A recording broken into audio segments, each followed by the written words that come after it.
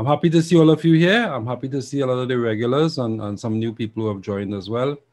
And let's just get going. Let's bow our heads for prayer. Heavenly Father, we thank you, Lord, for your blessings. We ask that you would be with our discourse today and that you would inspire us and speak to our hearts. As we study your scriptures, help reveal yourself to ourselves and help us to better understand and to better be prepared so that we can be ready when you come a second time is our prayer. In Jesus' most holy name, amen.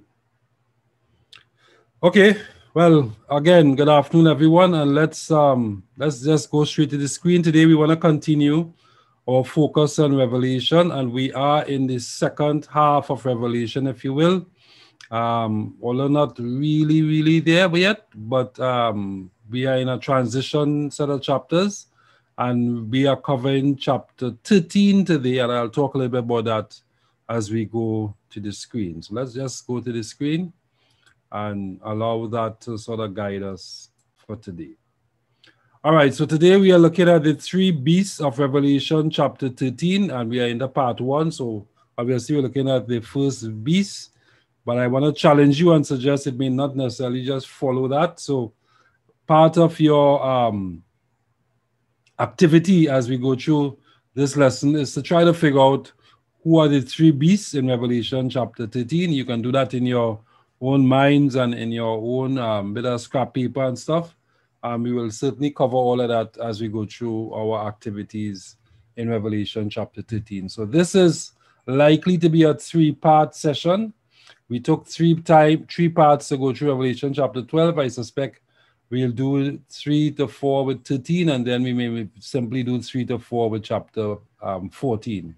So we are going a little bit slow, but we are trying to assimilate as we go forward. So we're looking at the three beasts of Revelation chapter 13. And I really should correct the slide because it says a review of Revelation chapter 12. We've gone past chapter 12 and we are now into chapter 13. All right.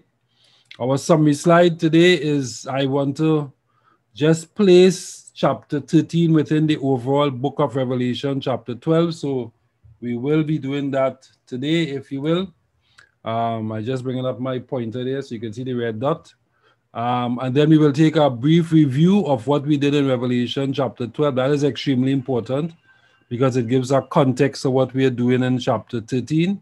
And then we go into chapter 13 itself. We'll talk about the first beast we encountered in chapter 13, and then we'll make some conclusions, and that will end today's session. All right, I'm hoping that we can be efficient, but we'll see where we go. Thank you all again for being a part of this. Remember that you can use the Q&A, as some of you have done in the past. If you are on the Zoom platform and you're using the Zoom to connect to the classes, you can use the Q&A, or you can put your hand up or use the chat. Any one of those three methods. And once you do that, we will pick that up and we will get ready to provide whatever questions you have along the way. And of course, if you have questions after this session, as some of you have been doing, then you can feel free to return an email to me if you're receiving an email for this class. And if not, and you're on YouTube only, you can put your questions within YouTube and we'll soon get to the point. Again, later on, I intend to post, I know I promised to do it in February, but we are still a little bit behind in that. I will post a link, if you will, to the presentations. So you can go through them. You know the YouTube link to go back and go over the class itself. But we'll do the presentations as well via a YouTube link. So as we prepare to talk Revelation chapter 13, I want you to, I keep wanting to deconstruct your mind around the chapter divisions in the Bible, even though we are using it to give us a guide and to help you know where to go and read and stuff. It's important to know that the vision that John received, or the visions he received, were not given in chapters. He got a vision, and this particular vision that we are reviewing really covers from Revelation chapter 12 to chapter 14. So you can see Revelation chapters 12, 13, and 14 as part of one vision. And what we studied in chapter 12 was a part of that vision. We are now moving into another part of the vision. And then when we get to chapter 14, we'll be concluding that vision. Is that okay? So we are using the vision and in different segments, yes, but they don't necessarily follow chapters. In other words, John didn't get chapter 12 and then went to sleep and get back the next morning and got chapter 13. That was not how it worked. It was really, he got a vision and he wrote down what he saw in the entire vision. And then the biblical compilers would have, out of necessity and under their own guidance, etc., and the guidance of God, we would think, they would have put the Bible divisions. I mean, we are following that as we go along because it gives us good reference points. Is that okay? So let's talk a little bit about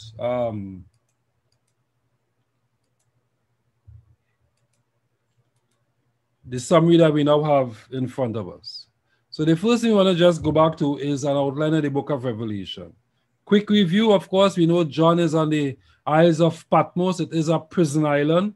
It is a desolated, jagged rock out in the Aegean Sea, if you will. The Romans have put him out there. Why is Patmos a part of a prison? Because the Romans, by John's time, which is around 80, 90 to 8100, which is when we are talking, 8100 is more around the Revelation writings, if you will. John, the Romans have already started to expand their empire beyond just modern day Europe, if you will, and they have moved into the east, if you will, and they are more into Turkey and Constantinople and stuff has been established, so that the Romans would have used the islands of Patmos, if you will, as prison islands, and that was not uncommon. John is maybe the last of the disciples, and he has been through a certain degree of persecution, but thank the Lord, he's still alive, he's old, and he's feeble, but God is visiting him and giving him these visions, right? So in terms of the structure, we know that Revelation chapter 1, verse 1 actually talks about the fact that we are given an insight into things which will shortly come to pass. So clearly the visions are projecting, if you will, things that will come to pass. And the question is, why do we do that? Well, we had answered that question a few sessions before, but I wanted to review that today, right? We have talked about the fact that if we understand that God is in control of the world and the events of the world, then we are less likely to become anxious and stressful. Because a lot of times stress comes from lacking control and not being too sure of what is taking place and what the events of Revelation. And that's why we have labeled this entire series as God having a plan. Because we want the assurance to know that God knows what he is doing. And even though we seem to be following disaggregated random events, there is no randomness about God. God is not caught by surprise when things happen. There's a clearly articulated and evolved plan, articulated to the point where we understand, but to God, even the things that we do not understand or he didn't reveal, God has a very clear, distinct plan that he is doing so that we can understand he's in control. It's also an assurance. You know, when Jesus left on the earth, he said, go into all the world and lo, I'm with you always until the end. Matthew 28. Remember that? So this is an assurance that God will be with us even during difficult times. It's also an opportunity for us to prepare for his coming, because now that we know what is happening in the future, we can prepare. And then as we obey him, we learn to depend upon God, because some of the events that are occurring in our world, they come with such randomness. COVID-19 came out of nowhere, you would argue. Nobody really prepped for that, even though some people were supposed to be prepping for pandemics on a whole, but nobody really fathomed, if you will, the full-scale effect of this pandemic that we have seen in the last, I would say, 12 months. So the fact is that what studying books like Revelation and the prophecies of Revelation and Daniel, what they do is that they give us an assurance that even when it doesn't make sense, God has a plan, and that we can depend upon him, which also deals with our sanity and doesn't expose us to too much of anxiety. And then we remember his very poignant words in John chapter 14, verse 29, when he says, and now I have told you before it comes, so that when it comes to pass, you would believe it. All right. And we Christians living in the early 21st century, if you will, we have certainly seen a lot of history taking place, and we are therefore in a good position to say, well, these things have come to pass, and therefore we can believe in God. Remember, I won't go through the slide in detail, but just remember that the main theme of Revelation is Jesus Christ, and it is really about the second coming of Jesus Christ. I want you to remember that, because that becomes important as we go forward. There's a powerful quote from Ellen White where she says, in her book, The Acts of the Apostles, the figures and symbols, subjects of vast importance were presented to John, which he was to record that the people of God living in his age and in future ages, you and I, might have an intelligent understanding of the perils and conflicts before them. So even in John's time, it was meant to provide assurance, and in our time, God's word is meant to provide assurance. Now, when we discuss the outline of Revelation, I want to close off this summary section quickly, but I wanted to just emphasize where we are. We talked about the fact that the first half of Revelation, up to chapters 11, if you will, we're going over historical stuff. Of course, in John's day, it will be future events. But for us, looking back now from the 20th and the 21st century, it is representing events that had already taken place. So the seven churches, the seven seals, the seven trumpets, and indeed the seven churches extends, all of them to a large extent, extends into when Christ would come a second time. Right? The Laodicean church is a church just before Christ comes. The sixth seal leads all the way up to when Christ comes, and rocks and mountains are falling down upon people and they're crying and running, if you will. And then in the sixth trumpet, we also talk about a period of persecution just before Christ comes. And the seventh trumpet, the seventh seal, are really reflective of Christ coming through the clouds and bursting the clouds of glory. When we get to chapters 10, 12 to 14, what we're really covering is a transition section, if you will, that goes back to the great controversy that occurs between Christ and Satan, and gives us context for why all this drama took place over those early years of the church, as well as the drama to come. All right, so this is a really important pivot chapter, if you will, because it joins the largely historical, because I don't want to say historical exclusively, but for the majority, it's an historical representation in the seven churches, seven seals, seven trumpets.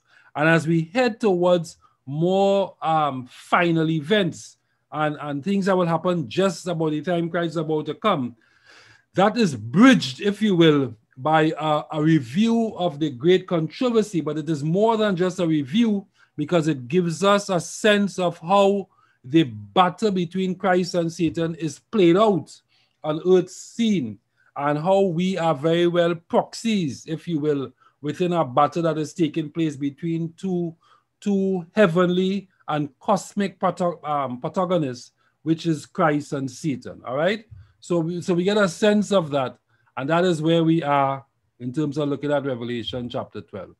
Now, I also gave you a sense, if you will, that Revelation chapter 1 to 3:22, which is around the seven churches, the references, the material, the metaphoric material that is used for the example, is really focusing on John's time. John was familiar with the churches in Asia Minor. As a matter of fact, he is regarded as the pastor of the church of Ephesus and the other churches in Asia Minor.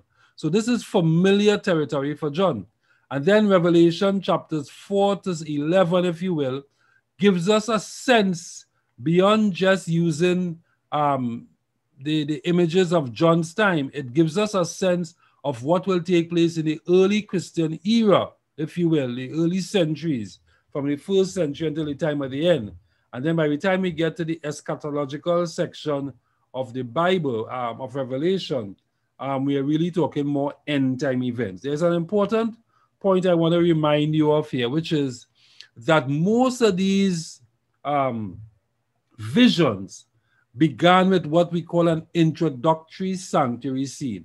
In other words, God seems to want to reassure you and I that he is up in heaven administering this earth. And that's an important thing to remember. God is not vai.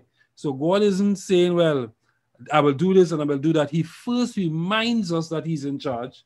He has a plan. And then he reveals elements of his plan to us so that when it happens, we will not be perturbed. We will not be anxious. I keep repeating that because I want you to never feel anxious about closing events or feel fearful because God is in charge. So we have seen, for instance, God among the golden candlesticks before we got the messages to the 7 churches.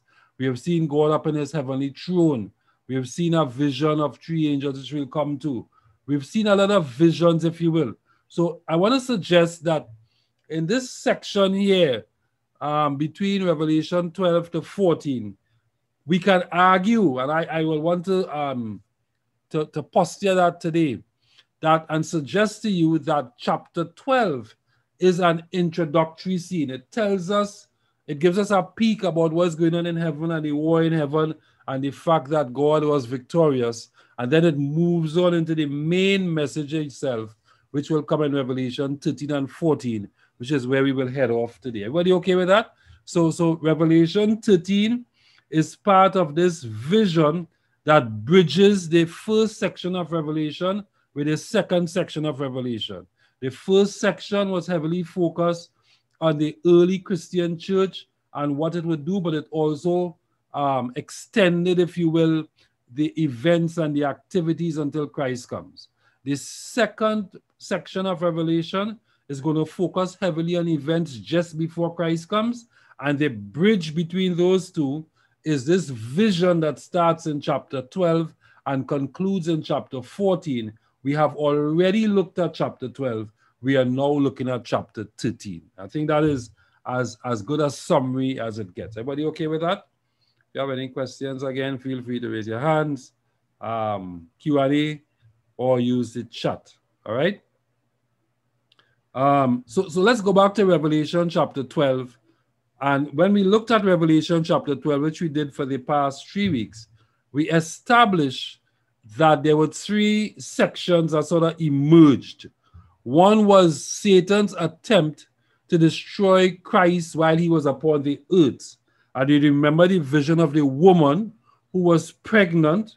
She brought forth a man-child. And when she brought forth the man-child, the dragon attempted to devour. That was the word the scriptures used. Devour the man-child. And we said that that first section, the first 6 verses, if you will, of Revelation chapter 12, focus heavily on the devil's attempt to attack, to destroy Christ when he came upon the earth the first time as a baby in a manger and then as a young man. Now, you and I know that that attack was unsuccessful because Jesus, well, you could argue, you know, some people would say the fact that Jesus died upon a cross suggests that he experienced a horrible death. It was a horrible death. And you could say, well, in that regard, he was not successful. But I disagree because he came to die for us. So he did what he wanted to do and what he intended to do. And then after that, he was resurrected and he went back up into heaven. So one could very well argue, if you will, that Lucifer did not succeed in attacking Christ while he was upon the earth. That's important. So if he does not succeed with the child of the woman, then it is very clear when we studied for the past 3 weeks that he then turned his attention to the woman herself. And we agreed then that the woman represented the church of God, both in Old Testament times and in New Testament times and down to our time. So the fact is that the devil, Lucifer, having failed to destroy and complete and fulfill the objectives of his attack of Christ while he is upon the earth, he now turns his attention to something that Christ values upon this earth, and that is his church. Now, when I say the church of Christ, I am not talking religion and denomination. I'm simply saying the church of Christ, the true believers of Christ, who remain faithful to him. And when we get later on, we realize that if we are faithful believers of Christ, and if we understand what he has said in his word, then we live in a certain way and we follow the dictates of Christ and his writings in the Bible, and we adopt a lifestyle that is consistent with the expectations of Christ. And it is in that context we identify people by religions, etc. But the true fact of the matter is, to be a member of the Church of Christ is not about having your name written on a membership record within a church. It is about having a relationship with Jesus Christ, first and foremost. That is the ultimate, right? So the second section of Revelation chapter 12 did a sort of contextual looking back. And it didn't just say, well, you know, the devil was out to capture Christ while he's upon the earth. It said why, and it carried us back into heaven, and we experienced the fact that the mystery of the universe is that sin occurred in heaven. That is a powerful mystery, because we don't know how that happened. But the fact is, sin occurred in heaven, and Lucifer convinced 1/3 of the angels of heaven to follow his word, to the extent that later on in Revelation chapter 12, they are described as his angels, meaning Satan had his angels who fought against Michael and his angels. And so we know that when Christ is referred to as Michael, it means that he is in the mode of commander, general, fighting on our behalf. So the Bible is giving us a contextual narrative to suggest that Lucifer came from heaven. He was one of the creatures of heaven. Sin occurred within his being. He fought with Jesus Christ and the angels. He was cast out of heaven onto the earth, and he is roaming the earth because he has lost the eternal battle. When Christ died upon the cross and Christ said it was finished, it meant that the battle to paint God as selfish and a dictatorial, arrogant God who wants people to just pay him homage for vain glory or hubris, that failed, because we saw the God of heaven sacrificing himself upon a cross of Calvary so that you and I might have eternal life. So in that regard, the devil's judgment is now determined. He's found guilty. And what now needs to happen is his actual sentencing that must be executed. And that'll be done when Christ comes a second time and he ends up into hell's fire. The question is, are you and I going to be part of which side of this equation? Are we going to be on the side of Christ and his victorious people? Or are we going to be on the side of the devil who ends up in hell's fire? That is something we will go back and deal with thereafter. So what we then did is that, having understood the protagonist here between Christ and Satan, we then moved, if you will, to conclude chapter 12 by talking about the fact it gave us a little bit more detail over Lucifer's attempt to destroy God's church that remained upon the earth. And so we had the very powerful text that says he was wrought with a woman and went to make war with a remnant of a seed.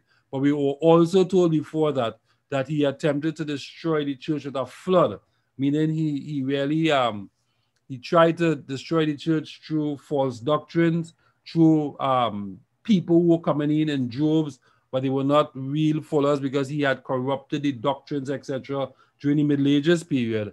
And then we found that people preserved the pureness and the uniqueness of the gospel by going into the wilderness, going to America when they crossed the Atlantic and went across to America, a place that was not populated.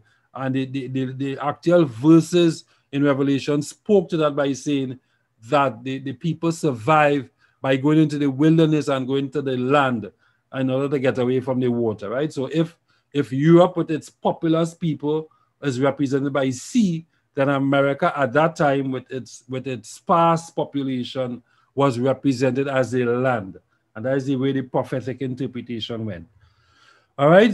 When we went through that, we saw that the main characters that emerged was the woman, which we talk about being the church, the dragon, and the child. The dragon, of course, being Lucifer. We are not left to interpret that ourselves. The actual text says the Lucifer, Satan is the dragon, that old devil Lucifer, right? So we know who that is. We encountered Michael and his angels, and then we said the dragon also had his angels, and we said that they fought in heaven, but now the real theater of the battle is on earth. That is where the action is taking place, right? This is the cauldron. This is the amphitheater. This is where the real gladiators are fighting between Christ and Satan. And when Christ is eventually victorious, the spectators, which are all the unfallen worlds and all the host of heaven, will recognize that God is indeed king. Christ is king, and he's the one who will rally for us, right? So we were also introduced, if you will, in the third section to a remnant, suggesting that towards the end of time, the remaining part of God's church, the last section of God's church, will be under attack. And we said that remnant really represents the church of God, the members of God's church after 1798, which is a period when the French Revolution blossomed, if you will. And as a consequence of that, they brought an end to the domination of the Roman pontiff and the Bishop of Rome and the Roman Church in its religious, political incarnation. That came to an end in the French Revolution, and particularly in 1798, when the Pope, the last Pope at that point in time, was captured and put into jail and died under the direction of the general who was a general of Napoleon's army, General Belfier. And that basically ushered in a period of no more domination by the Roman nation or the Roman church. That was the end of that. And so there was an explosion of Reformation and Protestant beliefs after that. And then with the printing press, Christianity just boomed, if you will. And we are saying that those believers, people who remain true to God towards that end, are part of the remnant. But we will define it even closer, because the verse says, and the dragon was war to the woman, and went to make war with a remnant of a seed, which keep the commandments of God and have the testimony of Jesus Christ. This whole reference to woman and seed harks back, if you will, to Genesis 3:15, where Christ in the Garden of Eden, after Adam and Eve had sinned, he had said to them that the seed of the woman will basically destroy the seed of the devil. So that is harping back, if you will, to that. So we saw two distinguishing marks. We said that the last day church of God, if you will obey God's commandments. So they will uphold all of God's commandments, including the fourth commandment. They will uphold all the commandments of God, and they will have the testimony of Jesus. And later on in Revelation 19:10, we are told that the testimony of Jesus is a spirit of prophecy. So if you go back to this, it means that God's last day church would be a people who are keeping his commandments and who will be endowed with a prophetic gift so that they could be guided in how they live in these last days. And I told you that the granting of the prophetic gift to the church at different periods is a normal thing. So that, for instance, Noah was the prophet for the time of the flood. You couldn't expect Noah to be talking about Jesus Christ coming at the second time, because he wasn't a prophet for then. We have studied Isaiah and Jeremiah, who were what we call pre-exile prophets. They were the prophets who spoke to Israel before Nebuchadnezzar came and took them prisoner. And then you had Ezekiel and Ezra and Nehemiah, who were prophets for Israel after they returned to their nation, having been in captive and in exile in Babylon for 70 years. And then John the Baptist himself was referred to as Elias or Elijah, the prophet, because he was a prophet who prepared the way for Jesus, right? When he saw Jesus, he said, "Behold, I must decrease and he must increase. So the fact is, God has constantly endowed his church with a prophetic gift, and the prophetic gift has been very specific to the period.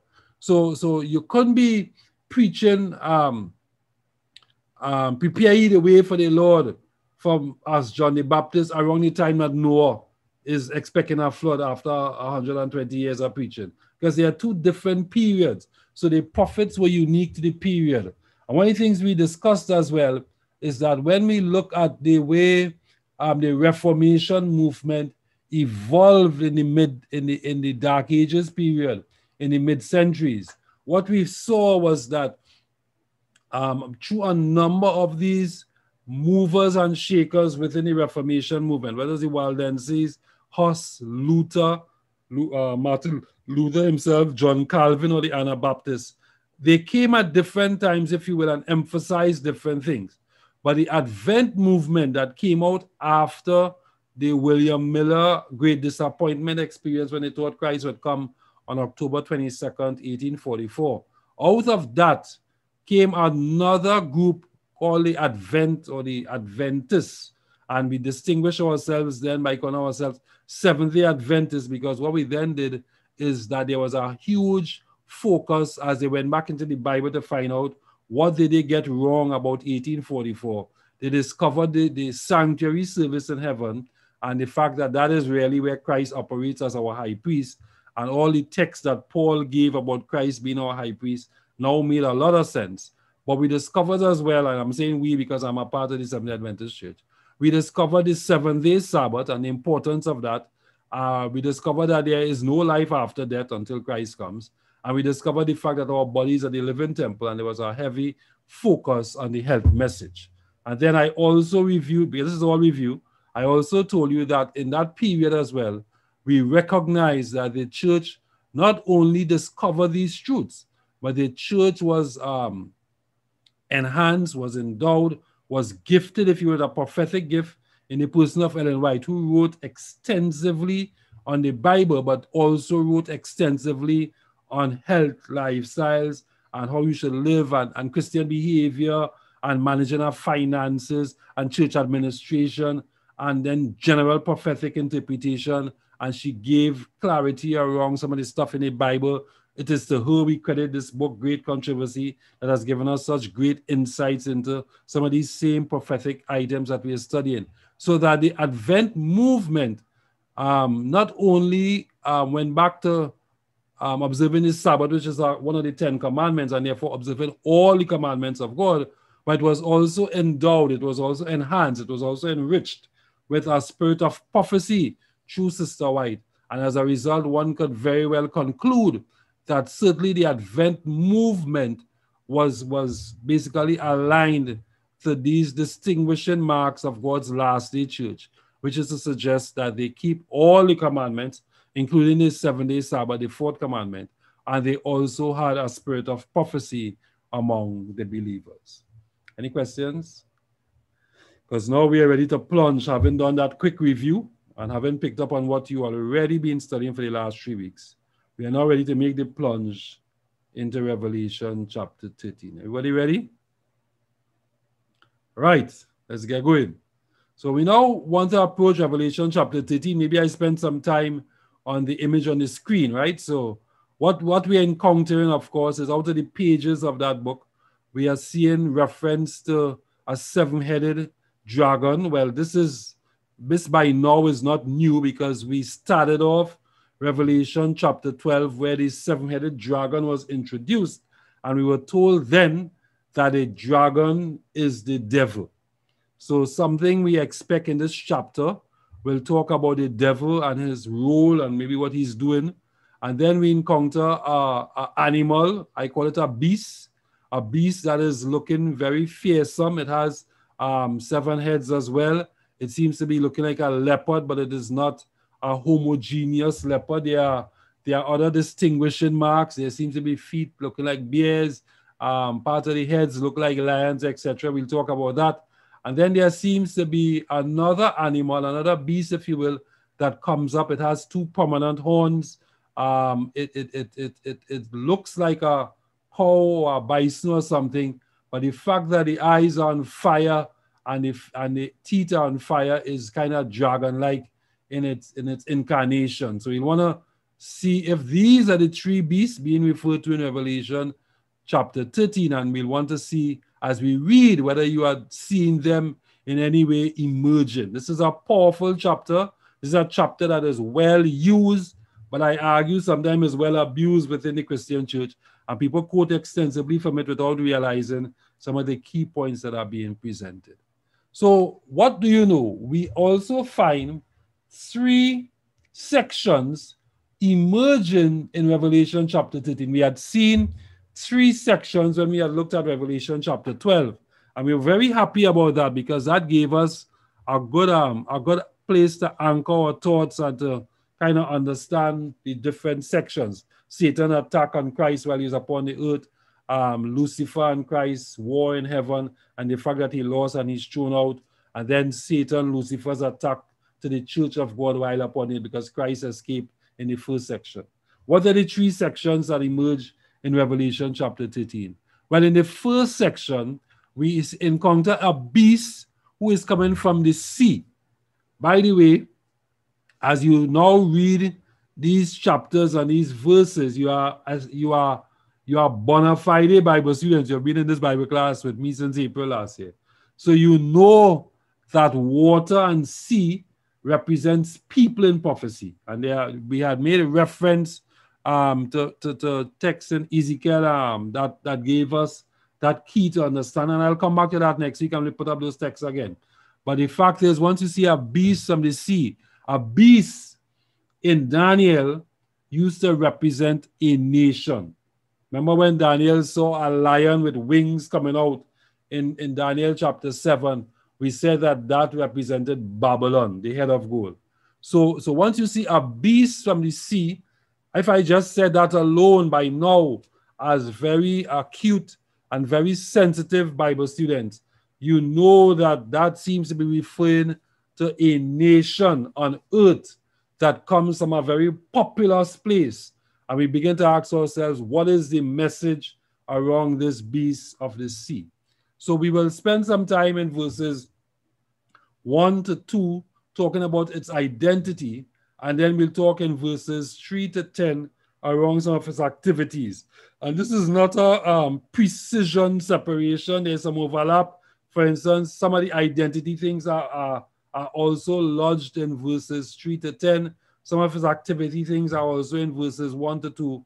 But by and large, we say that we will pick up identity of the beast and its activities. This pattern of identifying a beast, looking for its identity and its activities will continue. So in Revelation chapter 13, verses 11 to 13, we encounter a new beast. So we will say another nation, another kingdom upon this earth.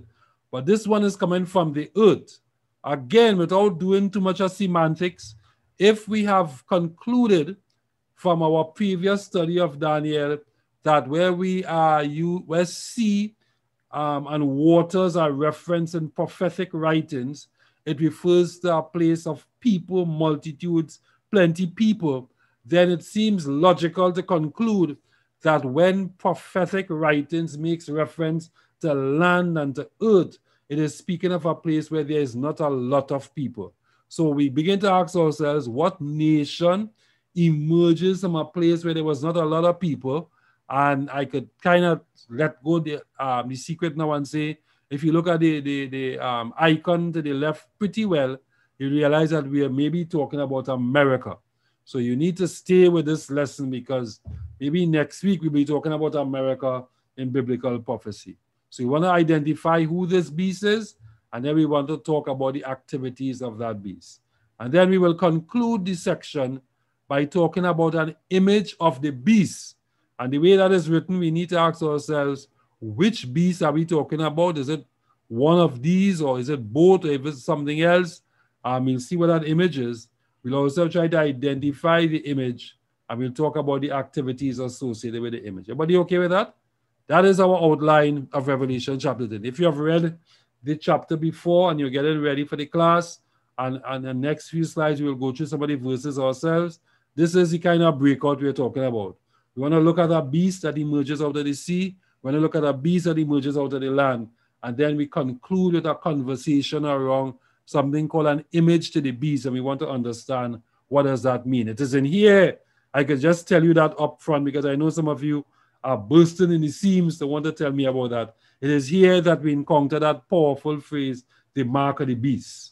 And we had some real powerful conversations last week in Trinidad anyway, about whether vaccine was the mark of the beast, etc. And that is where this term finds its foundation. So don't jump to conclusions yet.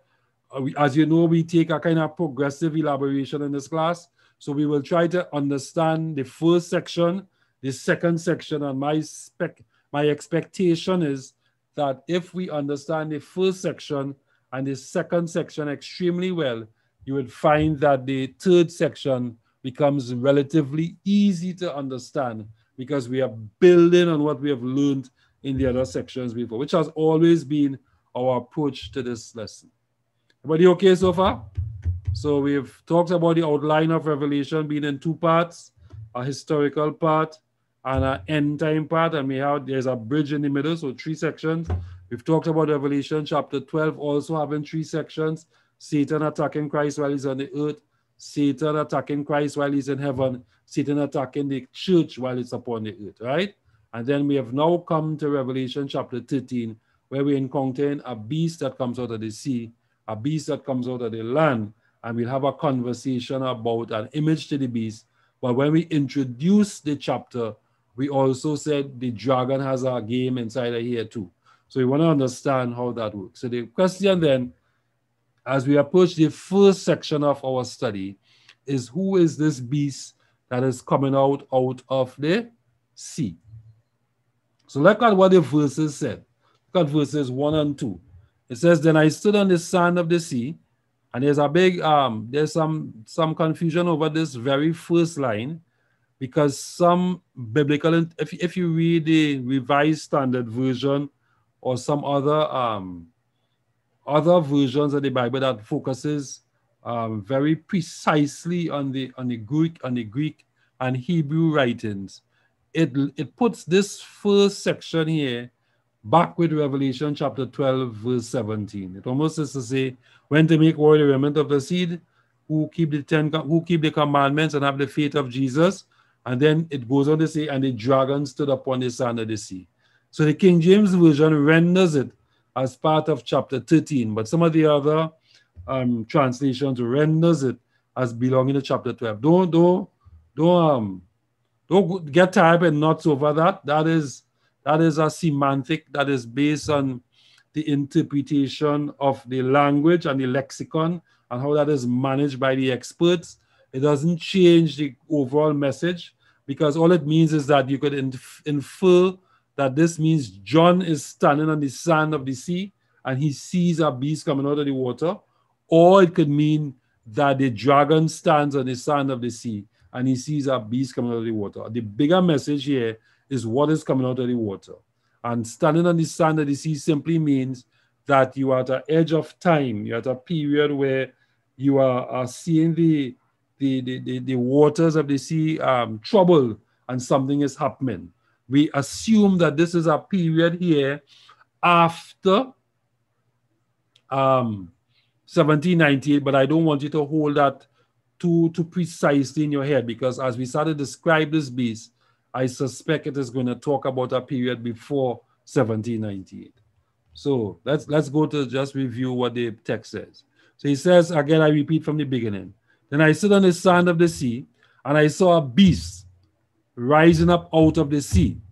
The sea should trigger in your mind people, population, populous places. Europe is a populous place. The Middle East is a populous place. So that whole theater of the Old Testament Bible is a place of plenty people. Is it that John is having a message here about a nation that arises out of that biblical era? We'll see what it says, right? Having 7 heads and 10 horns, Keep that in your head. 7 heads and 10 horns. Where have we heard that before? We come back to that verse, and it continues and said, and on his horns he had 10 crowns, and on his head a blasphemous name. Where have we heard this kind of description before? We'll come back to that. It says no. So he describes the beast, and we kind of get a representation here, if you will. We see 7 heads, we see 1 head with 10 horns, and crowns upon the horns, etc. It says, now the beast which I saw, look what he says as he continues to describe. He said, the beast which I saw was like a leopard. His feet was like a bear, and his mouth like a lion. Now, he didn't say it is a leopard. Eh? He said it looks like a leopard. So that's why they try to show these spots here. And then they show the bear look here. And then the heads of these, the beast looks like a lion. So we begin to ask ourselves again, where have I heard this before? Let's keep that in our mind. The feet of a bear and the mouth like a lion. So he stops at his description up until this point. Then he tells us something. That's why I told you that there's some activity among the description. He says the dragon gave him his power, his throne, and great authority. Who? The dragon gives the beast his throne, his power, and his authority. Who is the dragon? Well, our natural instinct is to say the dragon is the devil, because we studied before in Daniel, in Revelation chapter 12, that the dragon is Lucifer, the Satan, the old serpent, right? And I told you that is some of the days of the Leviathan, when in the Hebrew, in Canaan, the nations who were there before, the heathen nations, they had envisaged evil to lie below the earth in a multi-headed dragon. So that was a very good cultural folklore in the area around the heathen lands around Canaan. So when Psalms invoke multi-headed dragon, and when Ezekiel talks about multi-headed dragon, and Isaiah in particular, they are invoking evil in all its form. So when John uses the term the dragon to represent Lucifer, he is basically saying that that thing you envisage as representing evil, that is really Lucifer, that is Satan, the old serpent, the one who came from heaven. All right? So it is saying here that Satan gave him. That him here is a pronoun that can only be referring to what we're talking about so far. And what we're talking about is a beast. So he has personalized the beast in this vision, and he is attaching to him the personal pronoun him. So he's saying the dragon gave him his power. That his is referring to the dragon's power and his throne and his authority. So the question is, where upon the earth with plenty people did the devil have a throne, power, and authority? And you may argue with me, well, that one kind of hard to figure out. And I agree, it is hard to figure out. So we'll come back to it. Just marking a spot because I want us to come back to that, right? So let's keep going. So we are talking about a beast from the sea, and we have described it somewhat. And I told you that that description sounds familiar. So my fellow Bible students who have been with us since April 2020, you remembered that when we studied Daniel chapter 7, verses 2 and 3, it says, I saw in my vision by night, and behold, the four winds of heaven was stirring up the great sea. So we had looked at that when we looked at Daniel chapter 7, and we had then concluded that sea represents people. So that stirring up of the sea meant from the wars and stuff that were going on in those nations in the Mesopotamian Valley, which we have been looking at, and in the areas of the Tigris and the Euphrates River, and whether it was in the Europe or Turkey on the east, Europe on the west or Turkey on the east, that whole area, that whole Middle Eastern area, that whole center of gravity, if you will, for the earth and for the Bible, was a place where people lived in droves, but around the Mediterranean basin, etc., all of that. But it was when they were at war that nations emerged, all right? So Assyria, of course, was a powerful nation, and then they died down, and Babylon became a powerful nation. And verse 2 to 3 continues by saying, and 4 great beasts came out of the sea, each different from the other. So in Daniel chapter 7, Daniel went to sleep, and he had a vision. I'm not so sure if John is asleep and having this vision, but he has a vision anyway. And we then said that he saw a lion with wings, and we said that that represented Babylon. That beast described as a lion with wings represented Babylon. Everybody okay with that? We then said that the lopsided beard that followed represented the Medo-Persian Empire, and that the 3 ribs in its mouth represented the 3 nations of the edges of the Babylonian Empire, who had to give way to Cyrus and his men to allow the Persians to become the dominant partner in the Medo-Persian Empire. And then we said the Medes and the Persians, they ran for a while. The Persians certainly became a powerful nation for a long time. And then they were attacked by the Greeks under the great general Alexander the Great, and who at 32 years, he died of a cold, if you will, or some influenza. And when he died at that young age, there was a lot of fighting and tugging, if you will, within his empire and his family to replace him. And he was replaced by 4 generals who ran the Greek Empire, all right? So that was what the leopard with 4 heads was representing. Leopard because they rose quickly, wings because they rose quickly, but ferocious nonetheless as a leopard. And then we said they were replaced by a 4th beast that had all kind of diverse descriptions, but we concluded then in Daniel chapter 7 that that represented Rome. Rome in 2 incarnations. Rome went through a metamorphosis. So it started off as what we call political Rome or civil Rome, and it morphed into religious political Rome, a place where the church had as much influence on the leadership of the kingdom as anybody else. As a matter of fact, it had influence more than anybody else. And the kingdom was more seen as a religious political kingdom than just any normal political kingdom. So we had distilled all that into a sequence of kingdoms that we said there was from the period of Daniel, because this is from Daniel's dream. One of the things we talked about when we discussed the historicist method of interpretation is that we said that the prophecies that the prophet receives in vision generally tends to span from the time of the prophet to the end of time. So when Daniel got his vision, he was living in Babylon. So the prophecy started with Babylon and moved towards the end of time. When John got his vision, John is living in the time of the Roman Empire. And you find that there's a whole lot of conversation and clarification and expansion and magnification of the Roman Empire in Revelation chapters, the early part of Revelation, than you would find in Daniel, because this is around John's time and it also goes to the end of time. So we had said that the head of gold and the lion with wings represented Babylon. We had said that Medo-Persia came after as the lopsided lion and also the silver in the metallic man image.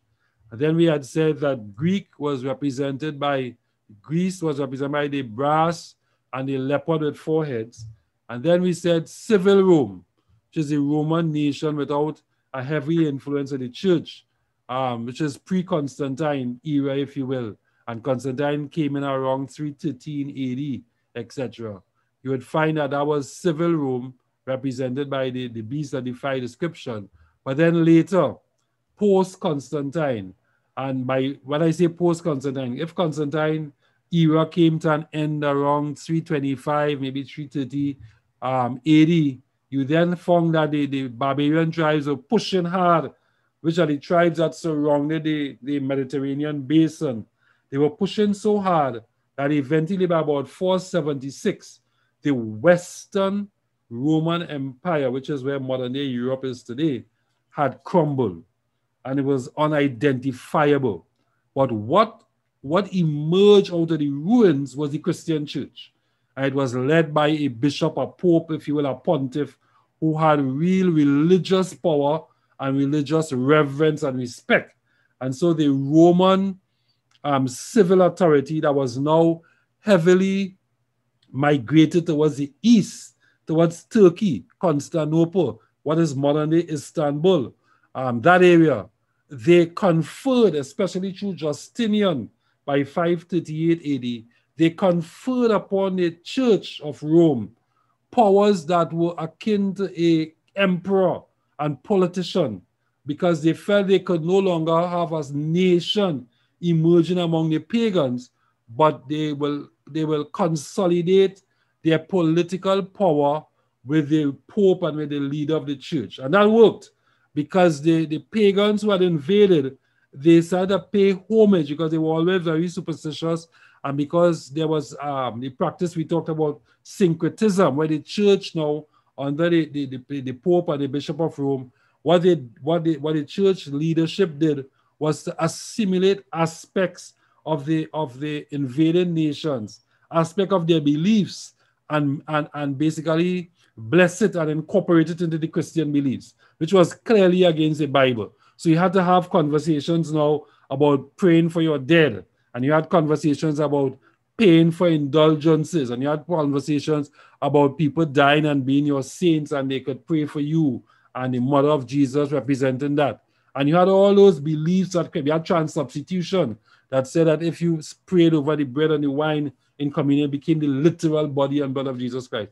All those things crept into the church during that period, because political Rome conferred upon religious Rome not only religious power, which it had, but it also conferred upon civil power. And that era became, one would argue, a lot more dominant than civil Rome. Yes, civil Rome was known for its architecture, its roadways, its shipyards, its ability to move merchandise and facilitate nations and cities, etc.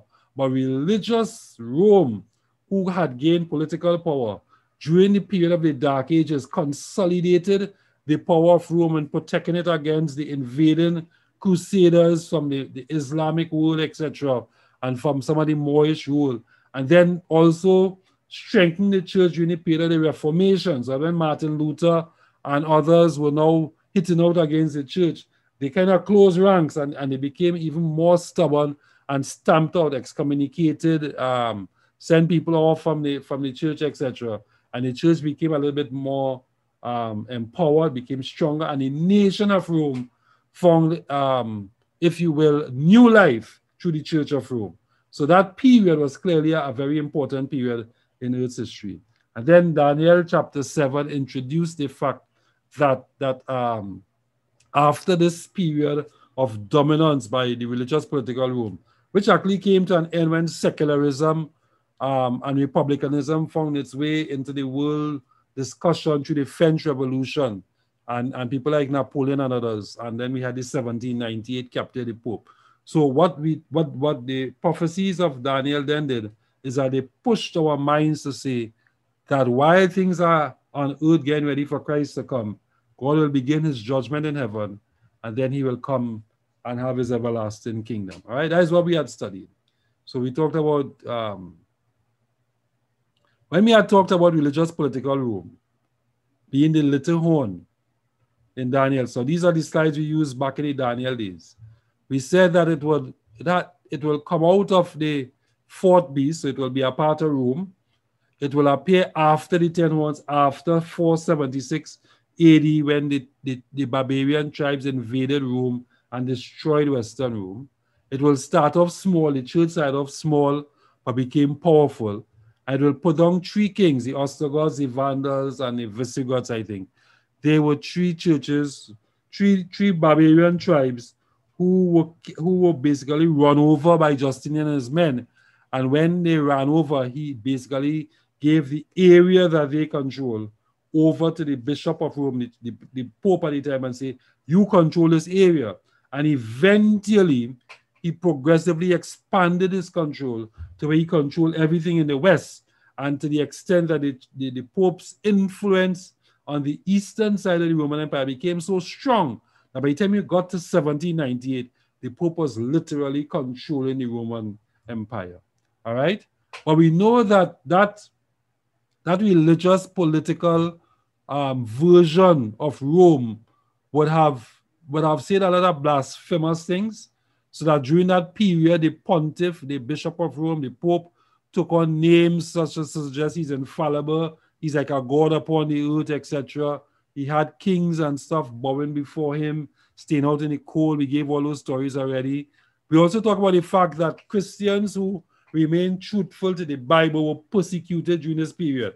And it is well documented by Gibbons and others, Rise and Fall of the Roman Empire, and other historians. This period is documented as a period of dark ages, right? We also talk about the fact that it will seek to change times and laws.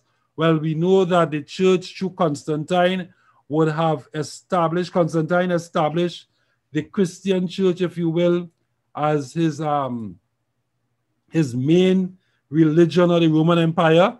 And in reward of that, he passed a number of laws to legislate Christianity. So he included in there a lot of things about how we pray, how we do mass, how we do purgatory. And some big ones he added in was that he eventually unified, if you will, the worship of the sun on Sunday by the heathen nations with the worship of Christians on Sunday as well. And we talked about that before, right? We said that this was a progressive thing, but it became a real important thing because the early Christians, the Christians in that era wanted to distinguish themselves from the Jews to a large extent. And so they had already started to move towards observing the first day of the week as a day of worship and a Sabbath, rather than the seventh day of the week as the Bible had said.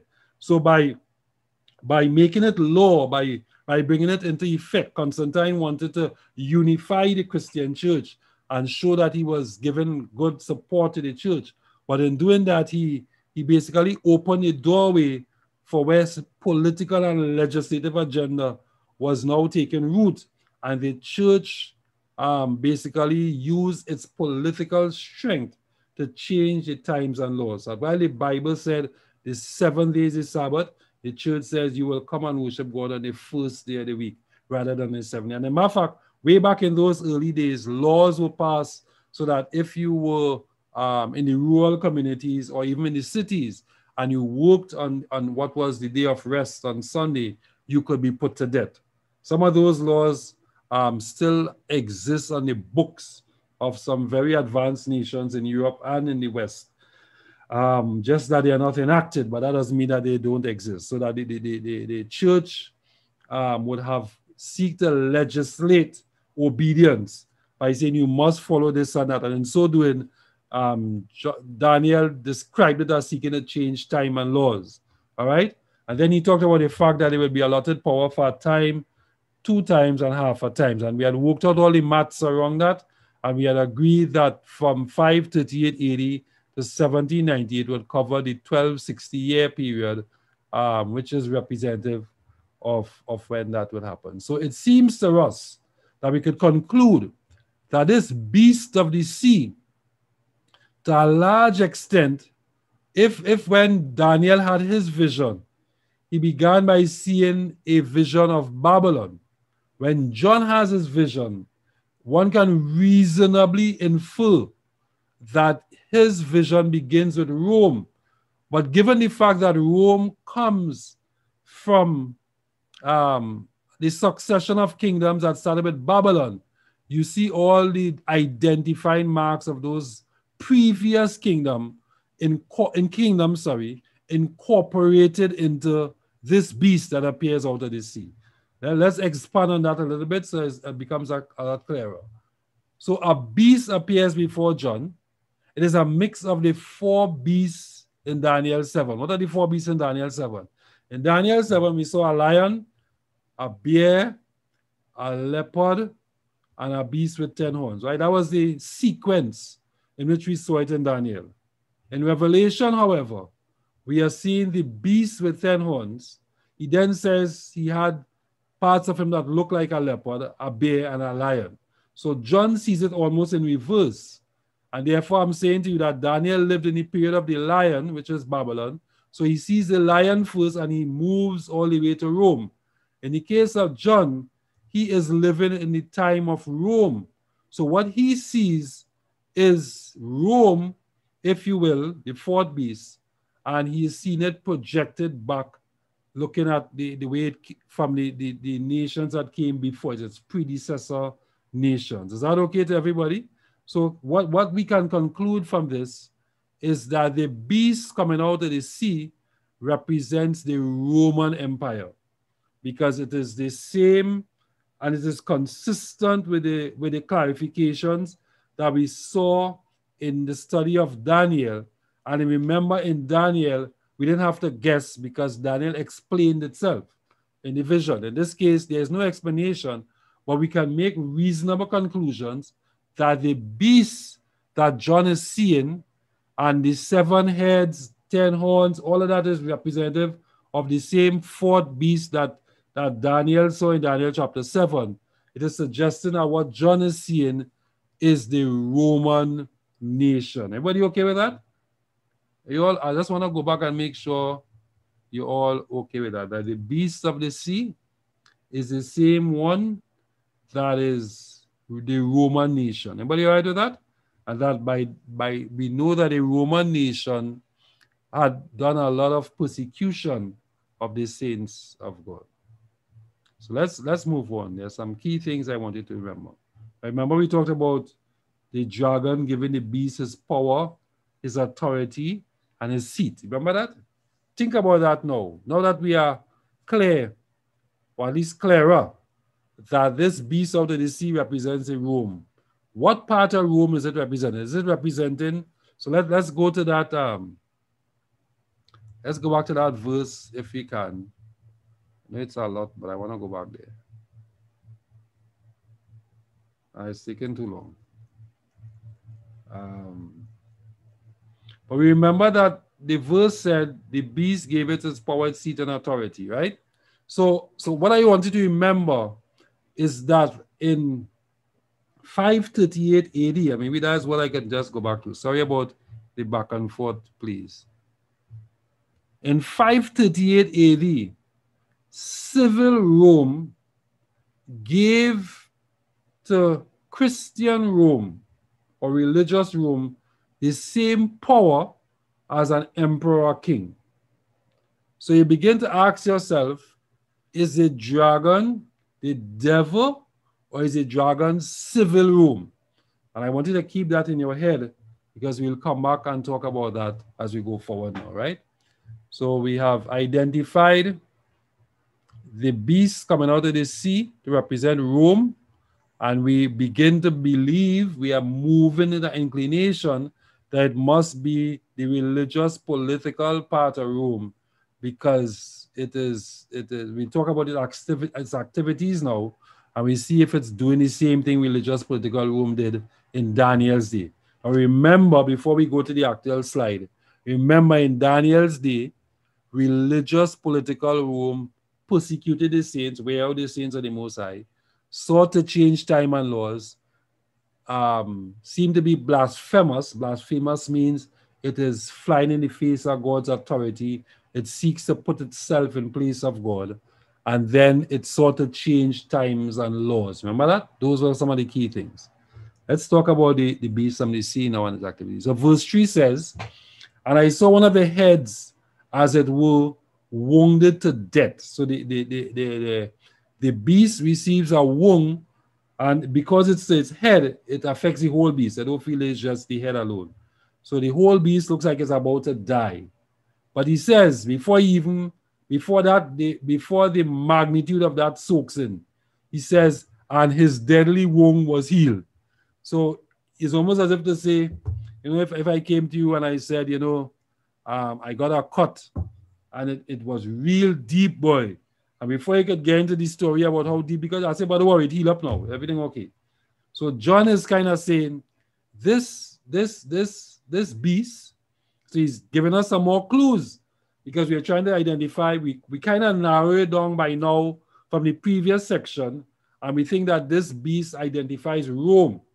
Where we are a little bit gray and fuzzy is that we are trying to figure out whether it represents civil incarnation of Rome or the religious political incarnation of Rome. That's okay? But we're getting some clues here. It says he saw one of his heads, as it were, wounded to death, and his deadly one was healed. And then he says, all the world wondered after this beast. So that's powerful. We had to figure that one out a bit. And then verse 4 says, and they worship the dragon which gave power unto the beast. So that thing comes back again, which we saw in verse 2. It comes back again in verse 4. It's saying, and they, meaning all the world, worship the dragon which gave power unto the beast. So we are seeing something here that is occurring. Yes, I want you to read this very, very carefully with me.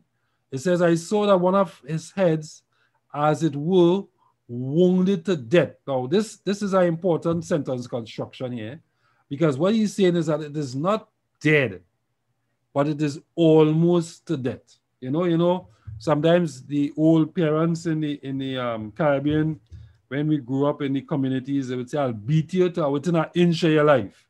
That don't mean that they go and take a stick and measure to see if you reach an inch of your life. But the licking is so bad, you feel as if you're almost to death, right? So were it not for the fact that they stopped beating you, you might have not died. And then, of course, today's world, if they try that, they get locked up for abuse and things. But that was the old time living. So in a way, John is saying that he sees the beast suffering a wound that is almost to death. It would have died, but he didn't die because the wound was later healed. Now, a wound doesn't heal overnight, right? That's not magic. This is, the wound was going to take a while to heal. If he's using that imagery, you have to kind of follow through on the imagery. So the expectation is that after some time, that is what's implied in this language here, after some time, the wound is healed. And then he's saying, the world wandered after the beast. But then he comes back in verse 4 now, and he begins by saying, and they, meaning the world, worship the dragons. If you just stop there, and let that soak in. There's a little bit of sentence gymnastics going on here. Now, a lot of times the Jewish and the biblical literature uses what I noticed today the writers are calling parallelism. But in people like Mervyn Maxwell and others, where they call it a chasmic structure, right? Where basically you say one thing one way and you say it the next way, but it means the same thing, you know? So in a way, think about this here. The first part of verse 4 seems to be complementing, seems to be expanding, seems to be in support of magnifying what is said in the last part of verse 3. It's in front of you. So let's go over again after the colon. Basically, we are saying, and all the world, meaning the nations of the world, wondered after this beast. That wondered is the same as marvel. That wondered is as being in awe. So the whole world looks at this. You know, the whole world yesterday or the day before, was it? Yeah, maybe day before. Yeah, day before was in wonder over Perseverance rover that landed on Mars. Almost every news channel I turned on to, Al Jazeera, BBC, US channels, they all showed pictures of the lunar, I nearly call it lunar, of the spaceship landing on Mars, and then the first pictures that Perseverance took of the crust of Mars and the land, etc. That was displayed almost on all the news channels. I see it on my internet feeds, it's on my old newspapers, etc. The world marvel at that, right? So I'm saying to you that John is saying that the world marvel after the beast. This is still the beast from the sea. But then he comes in verse 4 and says, and they, meaning the world, people of the world, worship the dragon, which gave power unto the beast. So, and then he comes back now and he says, and they worship the beast, saying, who is like unto the beast, and who is able to make war unto him. So there is a sense, if you will, that with the empowerment, with the backing, with the infusing of his power of the dragon into the beast, that beast becomes real powerful, and he becomes synonymous with the dragon. I want to say that real carefully, because I don't want you to lose sight of the fact that there are still two entities, a dragon and a beast. But the way this language is given to us, it seems as if John is intermingling, interpersing, substituting from time to time dragon and beast, because in this context, he is suggesting that they are behaving as one and the same, because we went back to the earlier verse in verse 2, where it says that a dragon gave the beast its power, its throne, and its authority. And then he comes back now and he says, a dragon which gave power to the beast. People worship the dragon, and one get a sense then that they don't worship the dragon directly, but they worship the dragon vicariously, if I were to use that word, through the beast. Is that okay? Because the beast and the dragon are one. And I just want that to soak in your mind, because maybe in one of the fourth sessions, as we conclude Revelation chapter 13, that alignment between the dragon and the beast becomes extremely powerful. Now, the question we have to ask ourselves is, how is Rome wounded to death? So you could say to me, well, there are two things. You could argue that Rome was wounded to death in 476 in the 5th century, when the pagans arrived and they were so badly beaten that the Roman Emperor Justinian had to give the church political powers. And then you could also say to me, there's another event in 1798, when the Pope was captured by the French General Berthier of Napoleon's troop. A lot of commentators then, because of course the printing press was now in full place and people could write, and that's just before 1800. A lot of people then said that this seems to be the end of the Roman Church as we know it. So which is the event? Well, it seems that the one in 538 was not as dreadful as the one in 1798, because in 1798, by now the Roman Empire was all consolidated into the Roman Church, who were running the whole empire. But in 538, you still had a Roman nation existing in Constantinople, Turkey, etc. So it wasn't as bad, but the deadly wound therefore seems to be talking about 1798. Look what I have a little icon to the left here, and it comes from the Encyclopedia America. And it says in 1798, he, Berthier, made his entrance into Rome, abolished the papal government, and established a secular one. So it is clearly suggesting that that was really the end of one thing. Right, so I have a question. Let's take the question. So I want to go, the question is, let me just read this so everybody understands.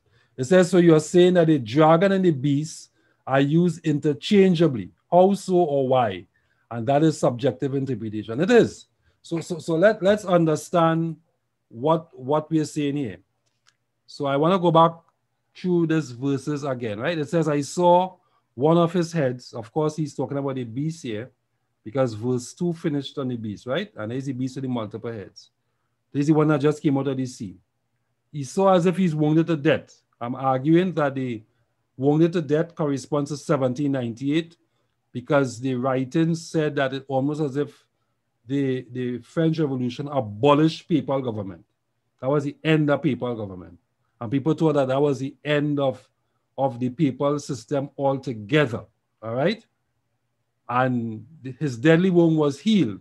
So if 1798 corresponds to the end of the papal government, then the fact that we still have papal system of rule and government existing today means that the wound was healed, right? We still have a pope, we still have a papal system of governance. The Vatican actually is considered to be a nation within Rome.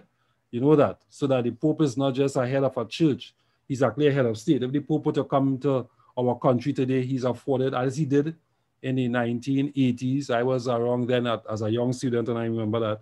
He comes with head of state status. He's given red carpet welcome and stuff, not because he's the head of a church, but because he's the head of a nation. So that clearly, if you said that the system was damaged in 1798, it is now clearly healed by this time and having prominence. Today, the church's voice is considered to be very, very important in the world today. So that's something we'll come back to. But to answer the question about the interchangeability between the dragon and the beast, let me just say that there is still two distinct entities, a dragon and a beast. But verse 2 of Revelation chapter 13, told us that the dragon gave his power, his throne, and his authority to the beast. So we are saying that is one thing, because he's given it its power, his throne, and authority, which means that the beast stands in the place of the dragon. Anybody okay with that? And then we are saying here now that all the world wandered after the beast. So the beast or the nation, that is use the proper terms, the nation, they're wandering after it. But then they also saying, and they worship the dragon, which gave power to the beast. So he is implying, and that is the subjective part, accepting that fully, because that is what the interpretation is giving you to find the best solution for the interpretation. And we come back to the historical facts to line it up. So the dragon gave power to the beast. So they worship the dragon, but then he also says, and they worship the beast. So there is this constant interplay of a few things. One is the interplay between dragon and beast, which suggests that they are, in the eyes of the world, seen as one and the same. And we'll come back to that. And that is where the interchangeability is. And the other thing is that there is a system of worship that seems to be focused and centered around the beast that arose out of the sea and the dragon.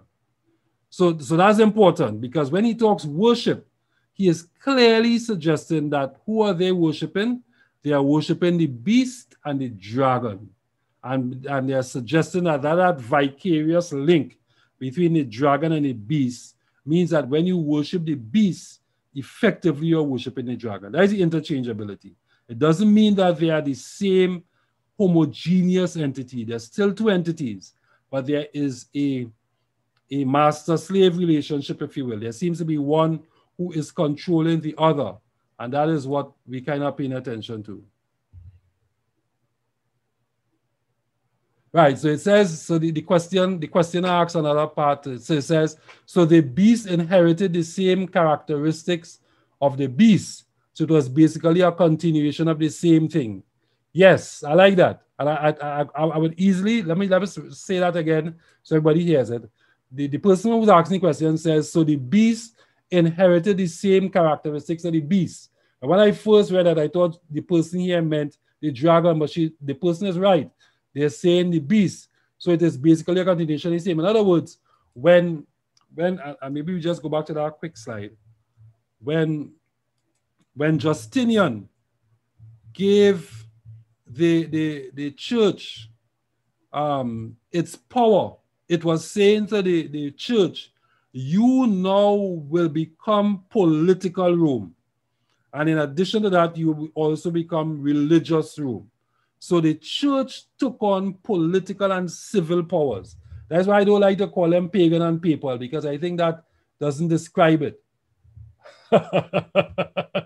All right, so I get corrected. They told me they really meant the dragon, but I like the idea of the beast, because you see, I want you to realize that the Roman church took on political power and civil power that became very, very phenomenal. But you're right. The fact is, the beast now behaved and operated as a dragon. All right? Because if you talk about blasphemy, if you talk about persecuting people, etc., then what is happening is that the beast is a and there's a word that is not coming to my head, and I keep saying vicarious, but the beast is almost like a living incarnation, a representation, a proxy of the dragon. So he is the truth and fact doing what the dragon is saying. And I like the questions, because I want to say to you that we're not finished with this. There's some more we need to explore that will close this up, but you're heading in the right direction. All right, so that's great. Like a clone, that's the word I'm looking for. So that's right, that's the word. So the person just gave me that, right? So the beast is operating as a clone of the dragon. So the clone, you know, we've seen cloning occurring in sheep, and I don't think we see cloning humans yet. Hopefully we won't. But the clone looks like the original sheep. It has all the genetic structure, etc., but it's not the original, right? So in a way, the beast is operating as a clone of the dragon. And so in these few verses, if I were to just live on 3 and 4 alone, we'd have covered some powerful texts going forward, right? Let's see if we can conclude. And they say, no, I wanted to deal with something else here. Look at the last part. It says, as the people worship the beast, which is a clone of the dragon, thanks again, made that word. So as the people worship the beast, which is a clone of the dragon, they begin to say, who is like the beast? Who is able to make war with him? Now, that's a rhetorical question. And you remember that we had discussed that what does Michael mean? Michael means who is like God and who could be like God? And the answer is rhetorical because the answer is Jesus. Jesus is the Son of God. Jesus, in some ways, can be seen as a clone of God. The devil is the dragon.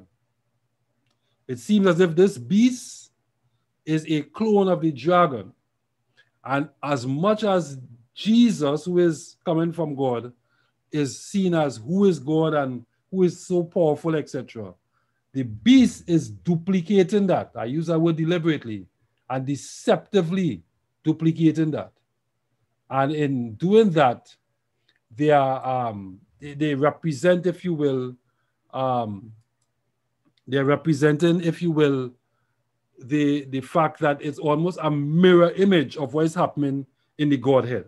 So in the Godhead, you have God the Father, the Son, and who is like God? In this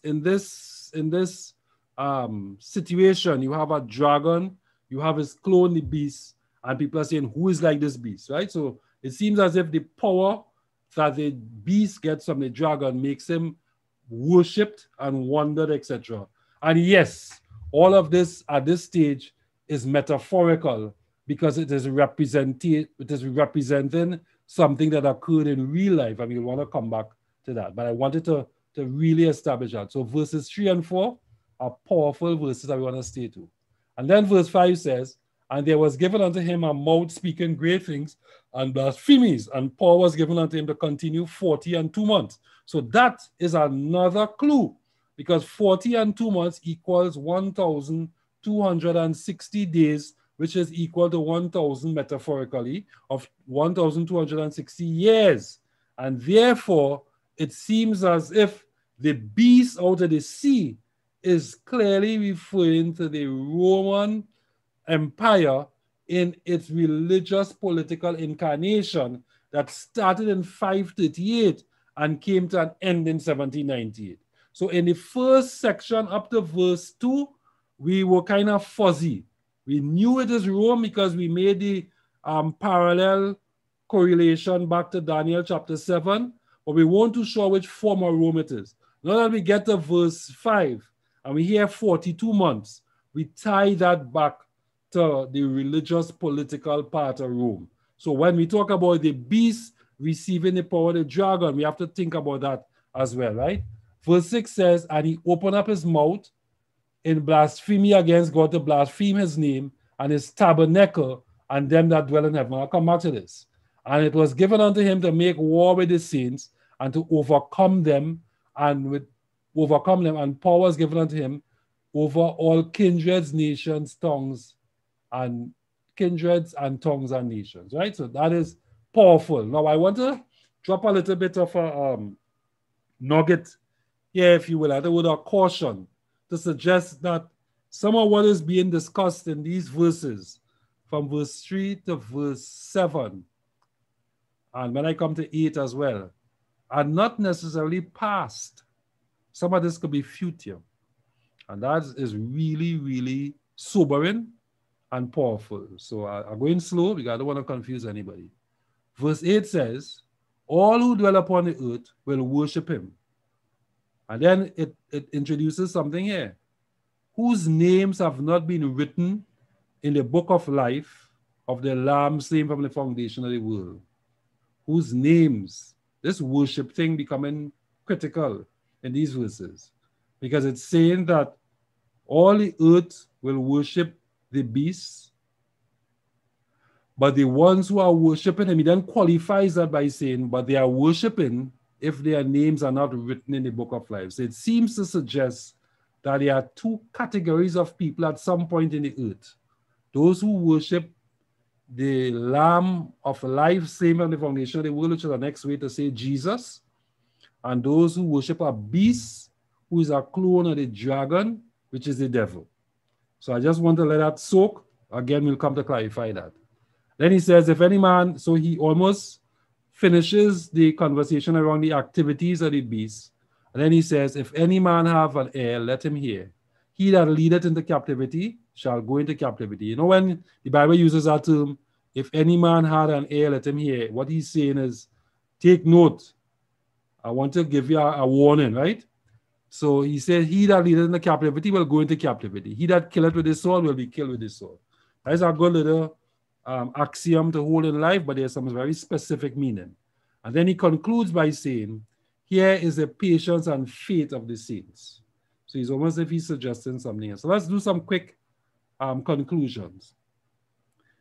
So I'm saying to you that now that we clear that this is religious political Rome, we come back to this whole representation of the vision.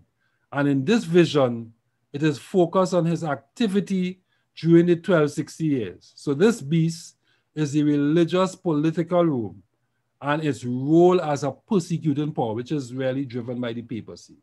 Were you okay with that? Well, let's talk about the dragon, because I realize I introduced that and I create some drama. So Revelation 12:9 says the dragon is Satan. That was a very clear line. But we are very clear that Satan works through human agencies. All right? In Revelation chapter 12, the dragon working through Rome attempted to destroy Jesus. How do we know that? Well, remember we talked about the dragon at the belly of the woman waiting for her child to be delivered. So who tries to kill Jesus? Is this a real fire-breathing dragon? No, it was Rome. A Roman official tried to kill baby Jesus. A Roman governor condemned Jesus. And a Roman executioner crucified Jesus. And a Roman soldier, a Roman governor sealed the tomb.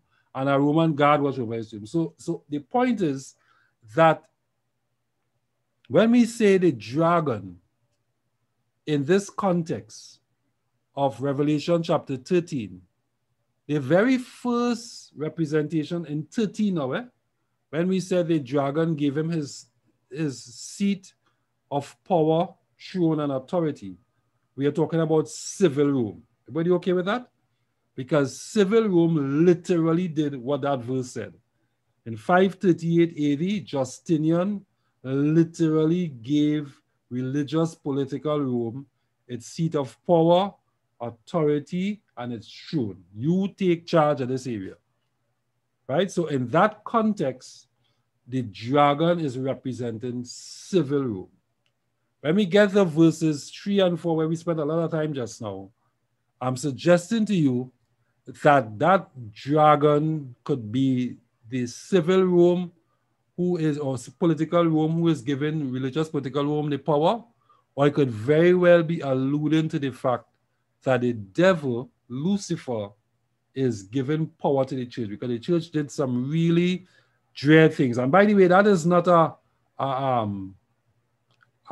cruel thing to say, because when we did the 7 seals, the 4th seal was a pale horse. It was like if there was nothing in it. The Bible is saying that even though the church exists, it wasn't really following God, right? So that is kind of where we are. So I want to keep that in your mind, and we'll come back to that consciousness around the dragon. I want you to appreciate that the things we talked about, blaspheming and things, we've seen that before. We saw it in Daniel. And there are some connections, if you will. So in Revelation, he says, and he was given a mouth speaking great things and blasphemies. In Daniel, we are told that he shall seek to change time and laws, which is almost a kind of blasphemous kind of thing, right? And he was given authority to continue for 42 months, sorry. Daniel also talked about a time and times and half. At times, you know, it's the same 1260 years. So clearly they're talking about the same power. Then he opened his mouth to blaspheme against God. And Daniel said he shall speak with pompous words, etc.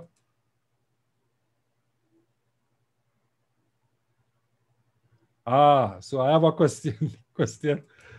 The question is, which one am I leaning to on the dragon theory? In other words, who am I saying the dragon is? Is the dragon the devil, or is the dragon political Rome? I'm saying they are both. Both of them represent the dragon. And we have to now examine the context to see what the text is saying. So that when you look at Revelation 13:2, the dragon referred to there is civil Rome, is the nation of Rome giving its power to religious political Rome. But when you get to verse 3 and 4, which we spent a lot of time on just now, I'm saying the way that is written and saying the whole world worship him, etc. I'm beginning to think that that is talking about the devil himself as a dragon. And the question is, when does that occur? Which is what we have to figure out and we have to determine as we go forward. And that will be revealed as we go further into the chapter.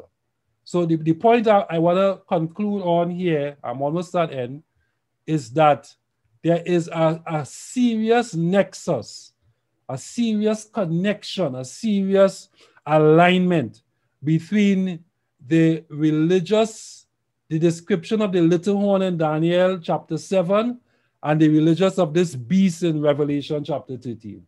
And therefore we can conclusively now be very clear that the religious political version of Rome is what referred to in the little horn of Daniel chapter 7 and in the Revelation chapter 13. Everybody okay with that?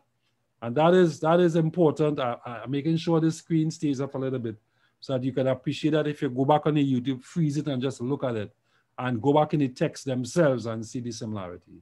So there are some identifying marks of this beast. It will revive the seat of its governance.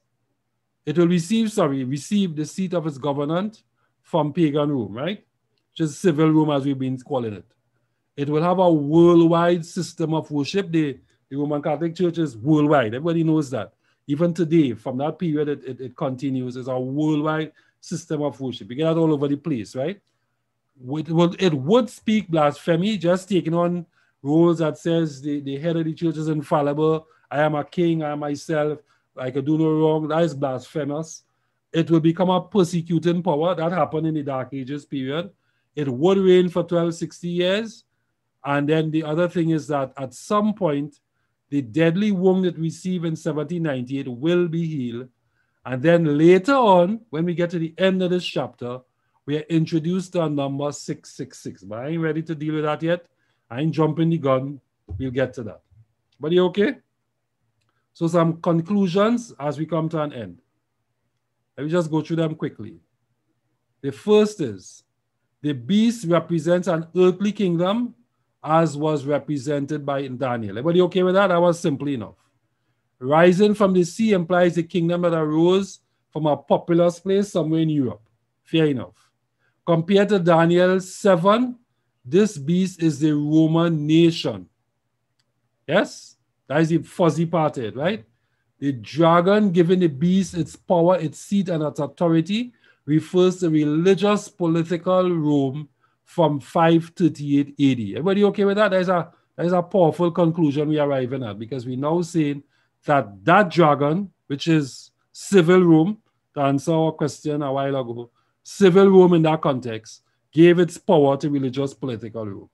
The reference to a 42-month period is the same as the 1260-year period, which went from 538 AD to 1798 AD. And in 1798 AD, the church, the nation experienced a deadly wound when the French Revolution and its rise of secularism and enlightenment, etc., brought an end to papal government, and everybody thought that was the end of the church. But I nearly say thank God, but the church continued, right? All right. The head of the beast being wounded occurs after. Go back and look at that verse in chapter 13, verse 2, or verse 1, I think it is. The head of the beast being wounded occurs after the dragon gives power, seat, and authority. That is after 538 AD, and therefore refers to the 1798 events when the French brought what seems to be an end to the Roman Church. Are you okay with that? The wound will be healed means that sometime after 1798, but before Christ comes, the Roman Church will be strong again. Nobody can argue with me right now that the Roman Church, the Roman Catholic Church, is not a strong church. It is. The Pope has world eminence and power, right? So clearly, the attempts to destroy the church in 1798 did not succeed. And it is now that the church has succeeded again. Keep that in mind.